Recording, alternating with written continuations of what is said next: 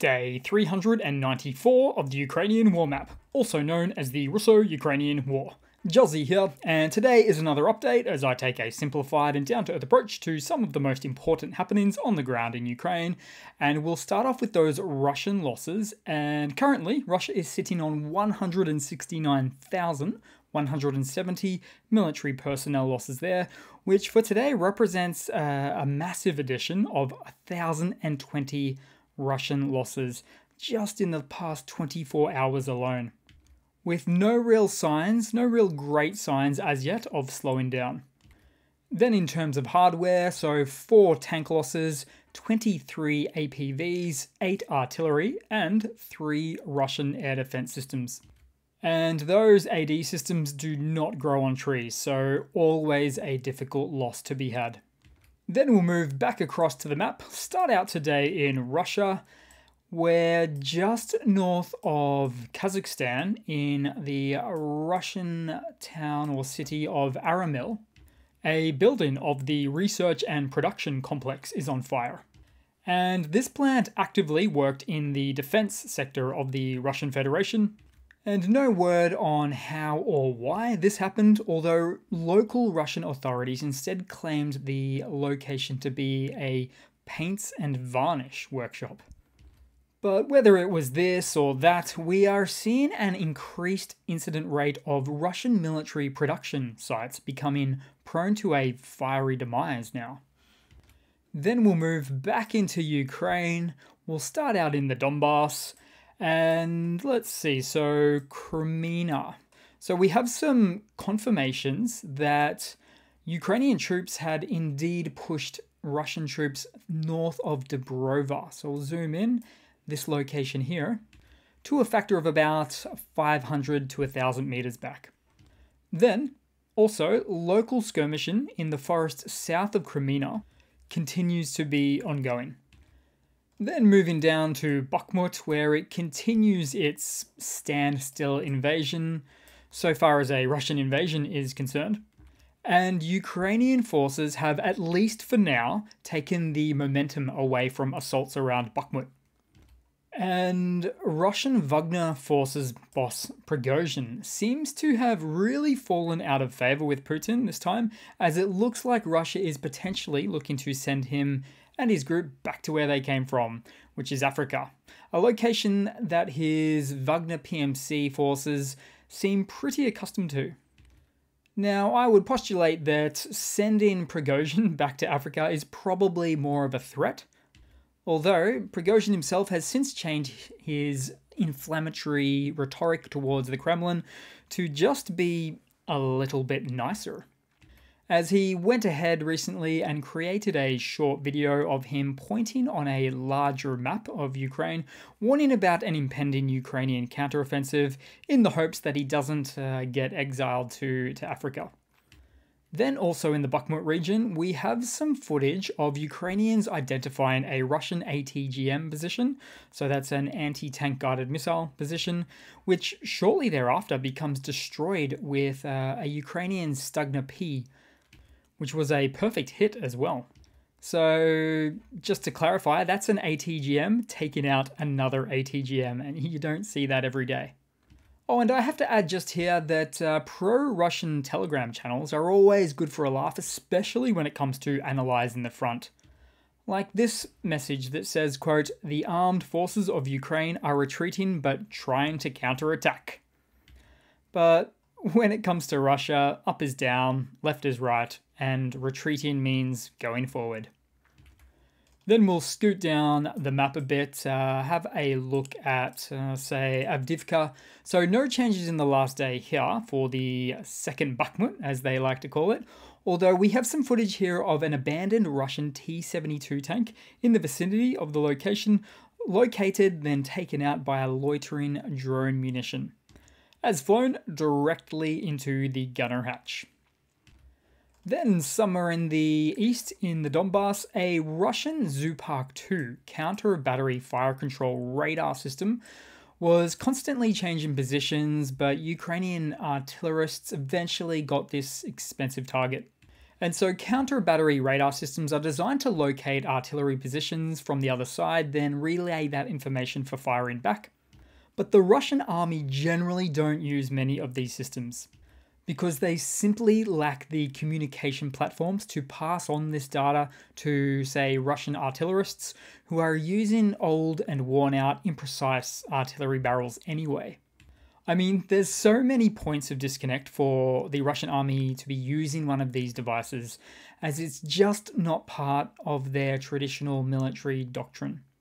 Which is why we've only ever seen a handful of these Russian platforms throughout the entire war. Meanwhile, Ukraine has integrated these puppies quite well as part of their military doctrine, having truckloads of these platforms such as the NATO-developed Cobra counter-battery radar system. Also in the east, an abandoned Russian BMP-2 infantry fighting vehicle was destroyed by a thermobaric grenade dropped into its opened hatch. And you see, this would be consistent with the Geneva Conventions regarding legal use of thermobaric munition, small, isolated, and controlled. Which is not like, for instance, the Russian use cases. And there's plenty of footage now of the Russian forces firing these on a wider scale at residential locations such as villages, and they've done so generally after having a bad week and taking some bad losses, almost like a toddler acting like a bad loser. Then we'll move right across on the map today to Kherson, where earlier there were reports of the Russian forces withdrawing from Novokhovka, which turned out to be false reports later on, but I've actually seen this type of report about 7 or 8 times before, I'm sure, in this war. So it's easy for me to take this type of information with a grain of salt. But in reality, the way Russians will leave this town or any frontline location below the Dnipro here will be quite different. Instead, it will happen by Ukrainian forces taking out bases, roads, logistical hubs, supply dumps, and so forth, just constantly after they've ramped up drone and artillery and missile production, thus cutting off Russian forces here and starving them into retreat, which will be somewhat similar to the 6,000 square kilometers or so of liberated territory by the Ukrainian forces just north of the river here. But I think all of this will happen likely and later in combination and coordination with a Ukrainian counteroffensive right next door at the Zaporizhia Oblast as well.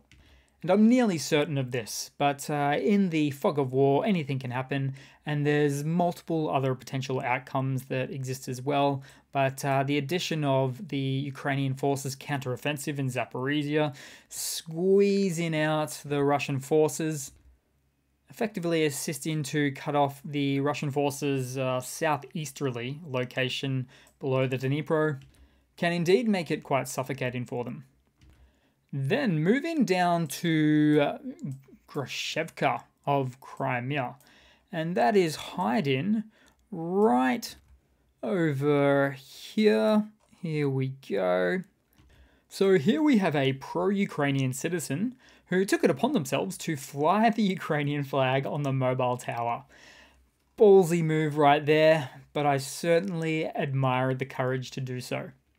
Then moving across to some news for today. So there's more and more hardware updates every single day now. Things are really starting to flow through, and I'll have to keep this one brief today. But starting off, Finland will deliver an additional 3 Leopard 2R heavy minesweepers to Ukraine, making for a total of 6. And what a beast these things are. And if only they had some sort of offensive capability, that would then haunt Russian soldiers in their dreams. Then, for some other hardware news, Slovakia delivered 4 of the 13 promised MiG-29 jets to Ukraine.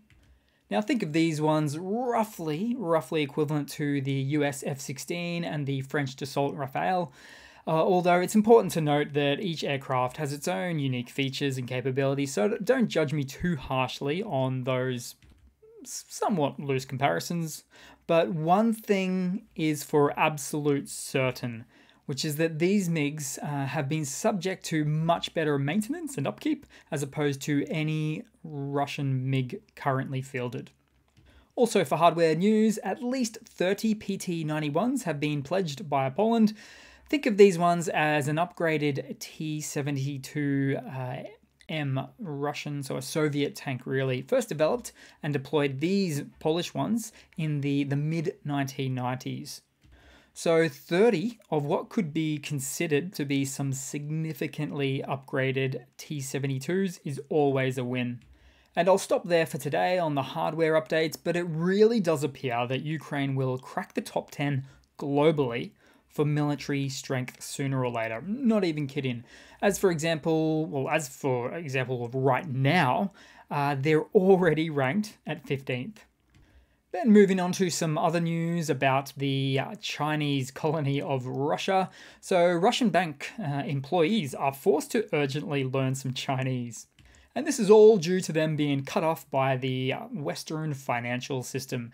And I've got to say, Russia is going backwards in that it's increasingly isolating itself and is now devastatingly heavily relying on other countries like China, which is actually tantamount to being a Russian national security concern.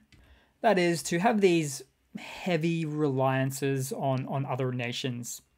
And sure, you might say, but Juzzy, everyone is reliant on Chinese manufacturing, but most modern democracies, and companies for that matter, have in fact started committing to diversifying their supply chains and manufacturing portfolios to extend beyond places like China, in places such as Vietnam, India, Mexico, Bangladesh, and huge swaths of Southeast Asia as well. Even many Eastern European countries these days, such as the Czech Republic and Poland. And it's all in the name of limiting reliance on China due to the increasingly uncertain political landscape involving that country, shall we say. Then some funnies to round it all off for today, guys. So for the first funny, and okay, I have a bit of a weird sense of humor, but here we have some grainy drone footage of a group of Russian soldiers running across a field from their prefab concrete bunker to a nearby trench line while taking indirect airburst fire. And it might seem counterintuitive to do this, but prefab bunkers without sufficient camouflage is just a bad idea.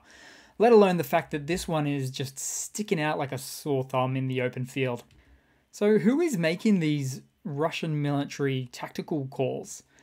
And I should leave it at that, but I just can't help but notice the straight line trenches design that they're running to, as opposed to a zigzag design because of its the straight line's ineffectiveness and vulnerabilities associated with blast waves, shrapnel, and a general lack of protection.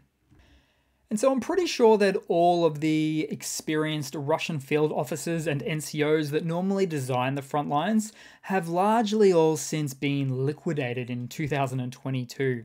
So in the words of the Commander-in-Chief of the Ukrainian Armed Forces, "We finished up with the Russian professional army, now it's time to defeat the unprofessional," which is an extremely t-shirt worthy quote.